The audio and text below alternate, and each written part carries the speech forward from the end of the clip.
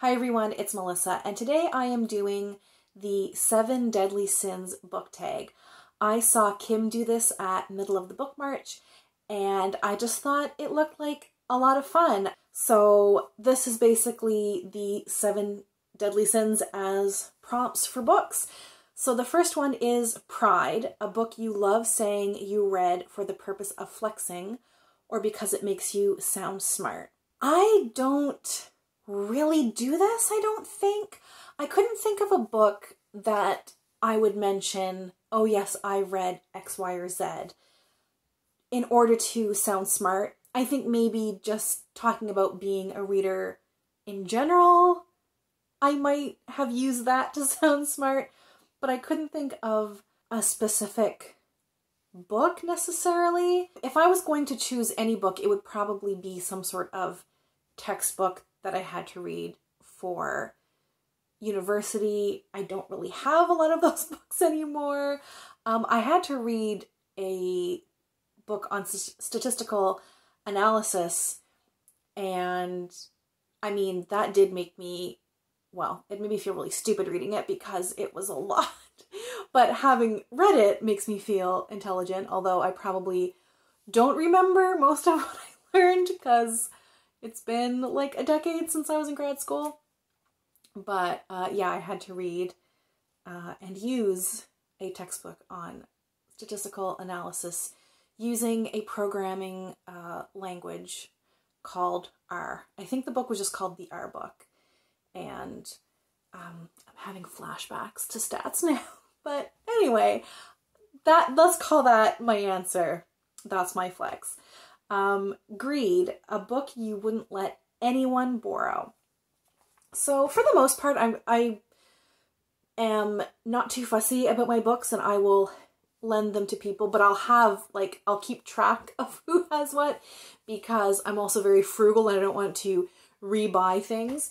However, anything that I had as a child that is my copy I had as a child, I probably wouldn't lend out because I have a certain attachment to it, or I'm sentimental about the copy that I read. So I pulled a couple of examples.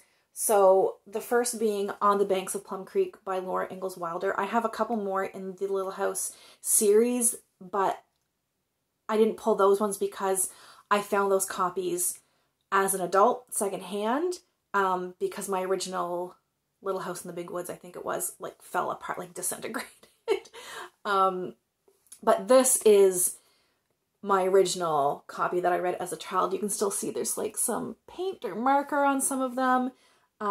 Like it is really beat up. I don't actually think that my phone is picking up just how beat up this book really is, but this is the copy that I read and I would never lend this to anybody ever.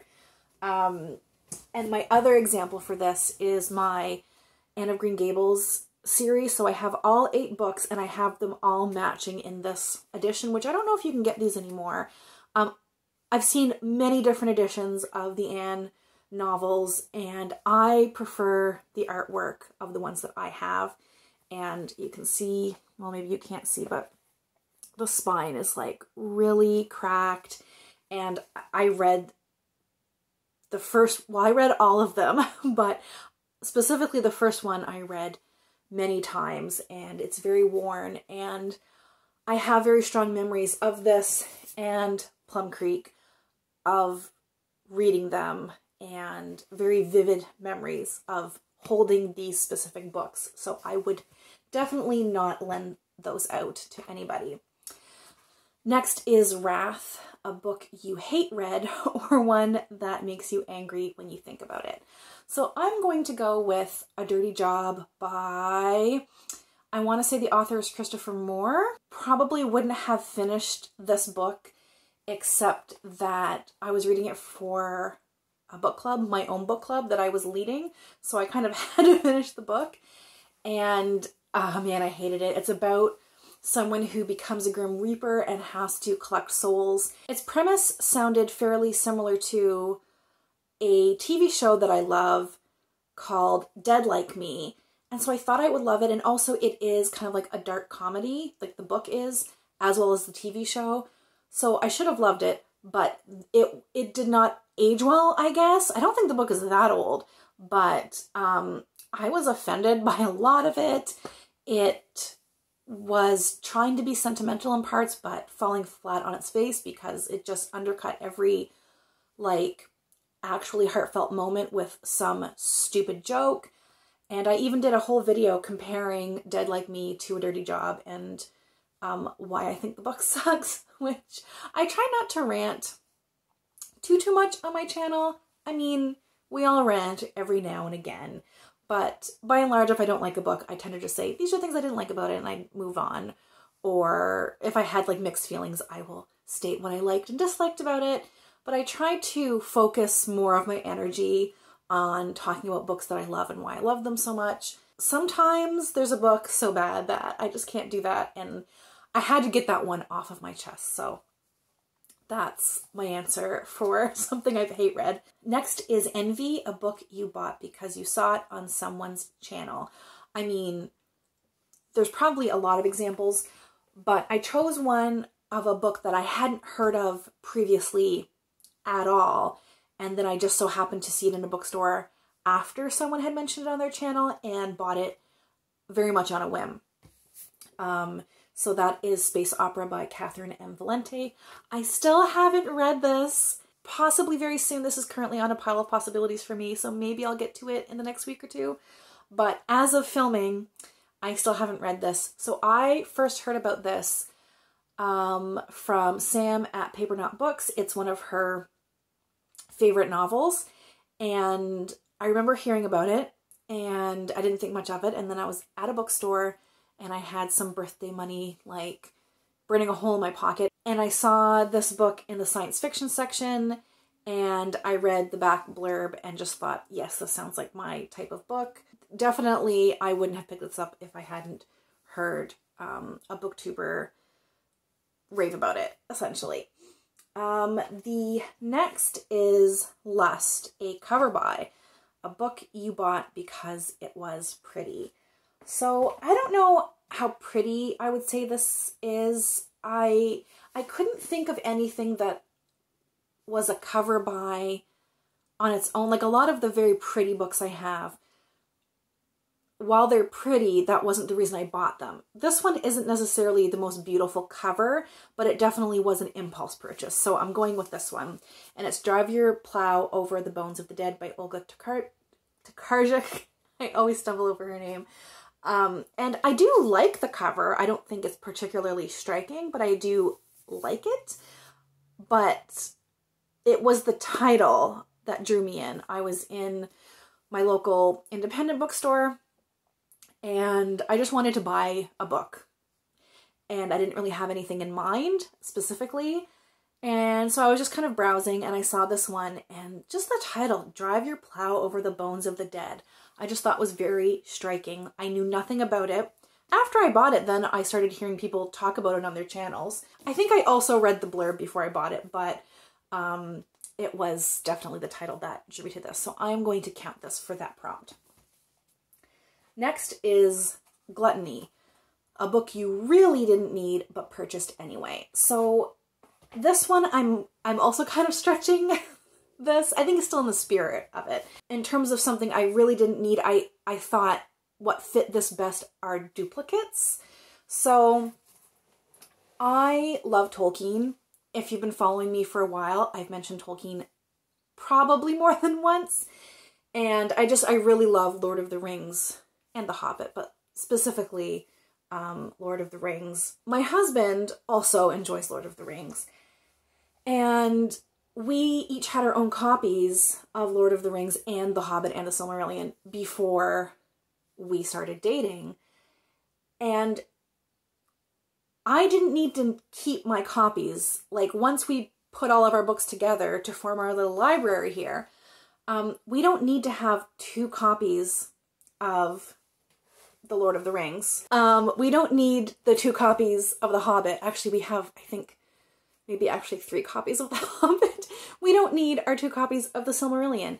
But he was not willing to give up his, nor would I have wanted him to. He has really nice editions. And I didn't want to give up mine either, so I think if I could change this to a book you really didn't need but purchase anyway, it really didn't need but kept anyway, these are the ones. The Tolkien collection in general. So I didn't want to get rid of mine because a similar reason to why I wouldn't lend out On the Banks of Plum Creek or my Anne of Green Gables books. I have very vivid memories of reading these books in high school, these specific books. And I like this edition. It's the HarperCollins edition that is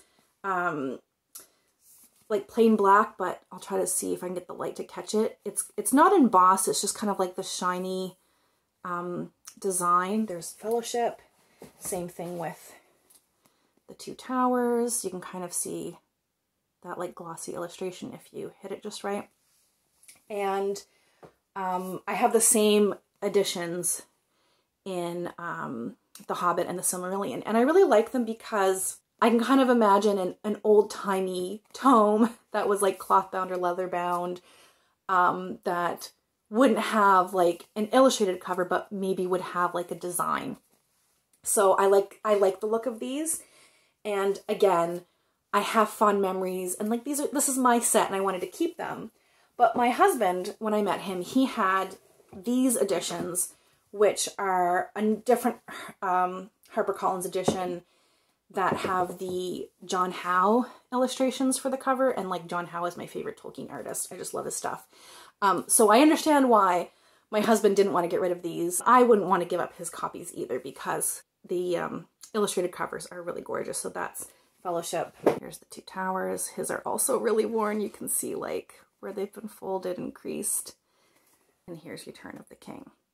The last one is Sloth, a genre you read when you don't feel like using your brain.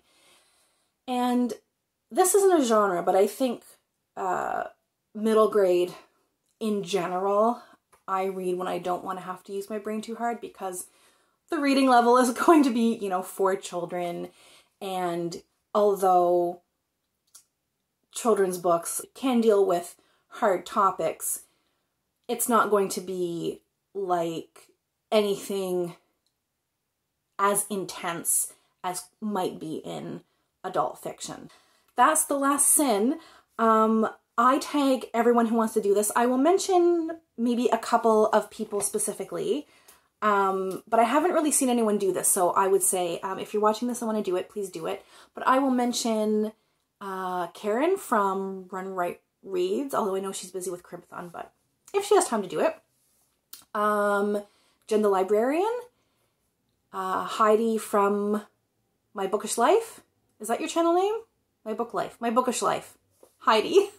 If you don't have a channel, please let me know your answer to these prompts below, and we'll chat soon. Take care. Bye.